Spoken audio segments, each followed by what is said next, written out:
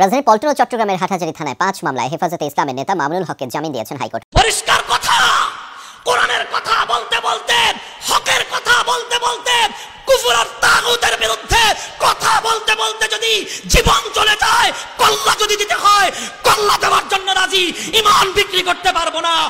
আসসালামু আলাইকুম দর্শক বন্ধুরা, বিডি নিউজ পয়েন্টে আপনাকে স্বাগতম। দেশ ও দেশের বাইরে থেকে যারা আমাদের ভিডিওটি এই মুহূর্তে দেখছেন তাদেরকে আন্তরিক শুভেচ্ছা অভিনন্দন। তো দর্শক বন্ধুরা, এইমাত্র 5 মামলা জামিন পেয়েছেন মামুনুল হক। তো দর্শক বন্ধুরা, আমরা চাই শুধু 5 মামলা নয়, আজীবনের জন্য মামুনুল হককে জামিন দেওয়া হোক। তো দর্শক বন্ধুরা, 5 মামলা জামিন পেয়ে একই বললেন মামুনুল হক। তো দর্শক বন্ধুরা, আজকের ভিডিওটি অত্যন্ত গুরুত্বপূর্ণ হতে যাচ্ছে, আশা করি ভিডিওটি আপনারা সম্পূর্ণ দেখবেন। তো দর্শক বন্ধুরা, ভিডিওটি শুরু করার আগে আপনাদের কাছে একটি ছোট্ট রিকোয়েস্ট, আমাদের এই চ্যানেল নতুন হয়ে থাকলে অবশ্যই চ্যানেলটি সাবস্ক্রাইব করে পাশে থাকা বেল আইকনটি বাজিয়ে দিবেন। তো চলুন দর্শক বন্ধুরা, আমরা স্ক্রিনে মূল ভিডিওটি দেখে আসি। রাজধানীর পল্টন ও চট্টগ্রামের হাটহাজারী থানায় 5 মামলায় হেফাজতে ইসলামের নেতা মামুনুল হককে জামিন দিয়েছেন হাইকোর্ট। বুধবার বিচারপতি মুস্তফা জামান ইসলাম ও বিচারপতি আমিনুল ইসলামের হাইকোর্ট বেঞ্চ এই আদেশ দিয়েছেন। মামুনুল হকের আইনজীবী হেলাল উদ্দিন মোল্লা এই তথ্য নিশ্চিত করেছেন। ভারতের প্রধানমন্ত্রী নরেন্দ্র মোদীর বাংলাদেশ সফরের বিরোধিতা করেন মামুনুল হক। এ নিয়ে 2021 সালের 26 মার্চ বাইতুল মোকাররমে সংঘর্ষের জেরে চট্টগ্রামের হাটহাজারী ও ব্রাহ্মণবাড়িয়ায় সহিংসতায় অন্তত 17 জনের মৃত্যু হয়। এসব ঘটনায় ঢাকা, নারায়ণগঞ্জ ও চট্টগ্রামে মামুনুল হকের বিরুদ্ধে 3 ডজন মামলা হয়। একই বছরের 3 এপ্রিল নারায়ণগঞ্জের সোনারগাঁও উপজেলার একটি রিসোর্টে এক নারীসহ ঘেরাও হন মামুনুল হক। একই বছরের 18 এপ্রিল মোহাম্মদপুরের একটি মাদ্রাসা থেকে তাকে গ্রেফতার করে পুলিশ। আমাদের এখন একটা স্লোগান হবে, একটাই হবে, আল্লামা মামুনুল হকের মুক্তি চাই, ঠিক না? বাংলাদেশে আল্লামা মামুনুল হক সাহেবকে তারা যেভাবে অন্যায় হবে আজকে তারা বন্দি করে রেখেছে, ইনশাআল্লাহ আমরা যদি ঐক্যবদ্ধভাবে যদি আন্দোলন করি, ইনশাআল্লাহ মামুনুল হক সাহেবকে তারা 1 মাসের ভিতরে তারা ছেড়ে দিতে বাধ্য হবে, ঠিক না? সম্মানিত উপস্থিতি, আল্লাহ রাব্বুল আলামিন বলেন, ওয়ালা তাহিনু ওয়ালা তাহজানু ওয়া আনতুমুল আ'লাউনা ইন কুনতুম মুমিনিন। তোমরা চিন্তিত হয় না, তোমরা পেরেশানি হয় না, তোমরা দিতে হবে যদি তোমরা একমাত্র মুমিন হতে পারো। সম্মানিত উপস্থিতি, সেজন্য আমাদেরকে ঐক্যবদ্ধ হতে হবে, ঐক্যবদ্ধ ভাবে আমাদেরকে কাজ করতে হবে। আমাদের যার যার দলের ব্যানারে আমরা কাজ করবো, কিন্তু আমাদের সকলের দাবি একটা হতে হবে, ঠিক না? আমরা সকল তারা নির্যাতিত ওলামায়ে কেরামের মুক্তি চাই। বাংলাদেশের আলেম সমাজের শিরোমণি, যিনি অনেক গুণে গুণান্বিত, যিনি লাগাতারে একজন শাইখুল হাদিস, একজন লেখক গবেষক, একজন কলামিস্ট, একজন অর্থনীতিবিদ, অর্থাৎ যার কাছে ইসলামী জাগতিক সকল জ্ঞান রয়েছে, যিনি বর্তমান বাংলাদেশকে নেতৃত্ব দিয়ে যাচ্ছেন, সে আমাদের শাইখুল হাদিস আল্লামা মামুনুল হক সাহেবের মুক্তি, দোয়া এবং ঈদ পরিমূল্য অনুষ্ঠানের আজকে নিজস্ব উপজেলা শাখার সম্মানিত সভাপতি, মঞ্চ ভূমিষ্ঠ কেন্দ্রীয় নেতৃবৃন্দ, আমি অনেককে চিনি না, যাদেরকে আমি চিনি, বিশেষ করে আমাদের নির্দেশনায় আমাদের মাওলানা মফিজুল্লাহ ভাই, আমাদের মুফতি ফখরুল ইসলাম জাফরি সহ আমাদের ছোট ভাই এমদাদ, আমাদের যিনি হাটহাজারী মাদ্রাসায় আমরা যখন পড়েছি তখন থেকে দেখেছি হুজুরের ডান হাত হিসেবে যিনি ছিলেন, আমাদের মজলুম আলমীদের আল্লামা জোনায়েদ বাবু সাহেবের সুযোগ্য খাদেম মাওলানা মুহাম্মদ ফারুক ভাই সহ আমার সহপাঠী আরেকজন মাওলানা মুফতি এনামুল হাসান ভাই সহ আমার উপস্থিত নেতৃবৃন্দ, আপনাদের সকলকে ইসলামী আন্দোলন বাংলাদেশ চট্টগ্রাম পশ্চিম জেলা শাখার পক্ষ থেকে এই মোবারক এবং আন্তরিক শুভেচ্ছা ও মোবারকবাদ জানাচ্ছি। সম্মানিত উপস্থিতি, আমি সংক্ষিপ্ত আকারে 2-4টা কথা বলে আমার আলোচনা শেষ করব। যে আমরা সবাই এক মায়ের 2টি সন্তান, ঠিক না? আমাদের মা এক, আমাদের বাবা এক, আমাদের আদি পুরুষ সবাই এক, আমরা দেবতাদের সন্তান। আমাদের আদি পুরুষরা একসাথে রাজনীতি করেছে। আপনারা জানেন মরহুম ফজলুল করিম রাহমাতুল্লাহ আলাইহি বিশ্বের চরমায় তিনি শাইখুল হাদিস আল্লামা মামুনুল হক সাহেবের ছাত্র, ঠিক না?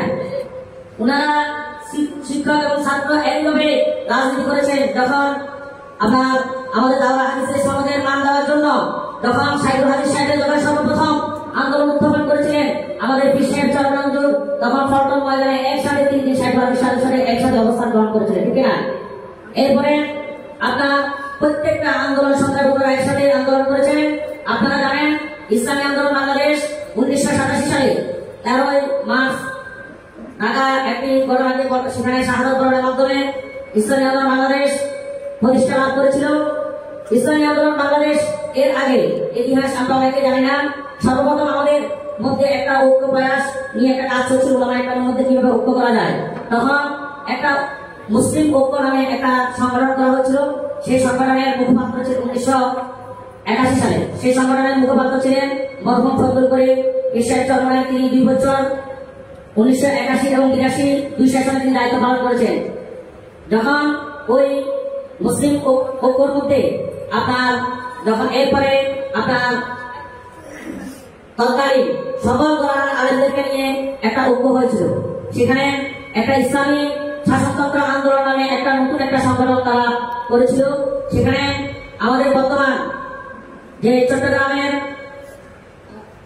যে শাহী মসজিদ আছে, সেই শাহী মসজিদে যিনি মাওলানা আব্দুল আহাদ মাদানী সাহেব, ওনাকে সভাপতি করে সেখানে বক্তা হিসেবে ছিলেন শাইখুল হাদিস আল্লামা সাহেব, এরপরে মাওলানা সৈয়দ ফজল করিম সাহেব, এরপরে আপনার আল্লামা আমার জাফর সাহেব, মাওলানা আব্দুল রহিম সাহেব, এরকম আরো বড় বড় ওলামা একরাম ছিলেন। সেখানে নিচে দিয়ে একটা পোস্টারের মধ্যে দেখে সেখানে লেখা আছে যে আন্দোলনের ভবিষ্যৎ কর্মসূচি ঘোষণা করবেন আল্লামা দেলোয়ার হোসেন সাইদি। ওলামা একরাম সবসময় ঐক্য চেয়েছিল, কিন্তু আপনারা জানেন এই সম্মেলনকে সফল করার জন্য 3 তারিখ একটা সেখানে আপনার সংবাদ সম্মেলন আহ্বান করা হয়েছিল। সেখানে আল্লামা দেলোয়ার হোসেন সাইদি এবং আল্লামা কামালউদ্দিন জাফর সাহেব উপস্থিত হয় নাই। উনারা চেয়েছিল যে ওলামা একরামের মধ্যে কোনো কি না হোক, ঐক্য না হোক, ঠিক না? তখন আপনার মুসলিম সমাজের মধ্যে ঐক্য জামাত ইসলামের একটা বই আছে, আমি সেটা পড়ছি। সেখানে আপনার তৎকালীন জামাতের আমির মরহুম আল্লামা মরহুম যে জামাতের প্রতিষ্ঠা একজন আমির ছিলেন গোলাম আজম, তিনি লিখেছেন যে আমার জন্য সবচেয়ে দুঃখের বিষয় হচ্ছে যে 1987 সালে ইসলামী শাসনতন্ত্র ছাত্র আন্দোলন প্রতিষ্ঠা করা। কারণ ওনারা চাইছিল ইসলামী শাসনতন্ত্র আন্দোলন প্রতিষ্ঠা না হোক, ওলামা একরামদের ভিতরে যে একটা ঐক্য সেটা সৃষ্টি না হোক। জামাতে ইসলাম শুধু চেয়েছিল তারা এককভাবে কি করুক, রাজনীতি করুক। সমাজে উপস্থিত হোক কাল পরিক্রমে ইসলামী শাসনতন্ত্র আন্দোলন ইসলামী আন্দোলনে পরিণত হয়েছে। যে আজকে ফজলুল করিম রহমতুল্লাহ আলাইহি তিনি, আমি মনে করি তিনি ওনার রাজনৈতিক প্রস্তাব হচ্ছে আল্লামা আজিজুল হক শাইখুল হাদিস সাহেব, ঠিক না? যেমন বঙ্গবন্ধুর রাজনৈতিক প্রস্তাব ছিল মাওলানা আব্দুল হামিদ খান বাসানী সাহেব। বঙ্গবন্ধু মাওলানা আব্দুল হামিদ খান বাসানী থেকে রাজনীতি ছুটেছেন, কিন্তু আজকে সেই মাওলানা আব্দুল হামিদ খান বাসানী খামকে নাই, তার কিছু পালন করা হয় নাই। সবাই উপস্থিতি তো আমরা বলছি যে আমরা সবসময় ইসলামী আন্দোলন বাংলাদেশ যে বলা হয় যে তারা ঐক্য চায় না, আমরা একবার শুরু থেকে ঐক্য প্রচেষ্টা আছি, এখনো আছি। আমাদের মধ্যে ঐক্যের যেই আপনার বিষয় থাকা দরকার, আমাদের ভিতরে আপনার মতাদর্শ ঠিক আছে, আমাদের ঐক্য বোধ করে নীতি এবং আদর্শ ঐক্য হতে হবে। ইনশাআল্লাহ আমাদের ভিতরে নীতি আদর্শ কি আছে, ঠিক আছে। আমাদের আগে বড় করে কিনা সমস্যা নাই। সেই জন্য ইনশাআল্লাহ আমরা যদি চাই যে আমরা যদি ঐক্যবদ্ধ হই, ইনশাআল্লাহ বাংলাদেশে আল্লামা মামুনুল হক সাহেবকে তারা যেভাবে অন্যায় হবে আজকে তারা বন্দী করে রেখেছে, ইনশাআল্লাহ আমরা যদি ঐক্যবদ্ধভাবে যদি আন্দোলন করি, ইনশাআল্লাহ মামুনুল হক সাহেবকে তারা 1 মাসের ভিতরে তারা ছেড়ে দিতে পারতে হবে, ঠিক না? সম্মানিত উপস্থিতি, আল্লাহ রাব্বুল আলামিন বলেন ওয়ালা তাহিনু ওয়ালা তাহজানু ওয়া আনতুমুল আ'লাউনা ইন কুনতুম মুমিনিন। তোমরা চিন্তিত হয় না, তোমরা পেরেশানি হয় না, তোমরা কিন্তু হবে যদি তোমরা একমাত্র মুমিন হতে পারো। সম্মানিত উপস্থিতি, সেজন্য আমাদেরকে ঐক্যবদ্ধ হতে হবে, ঐক্যবদ্ধ ভাবে আমাদেরকে কাজ করতে হবে। আমাদের যার দলে বেড়ান আমরা কাজ করবো, কিন্তু আমাদের সকলের দাবি একটা হতে হবে, ঠিক না?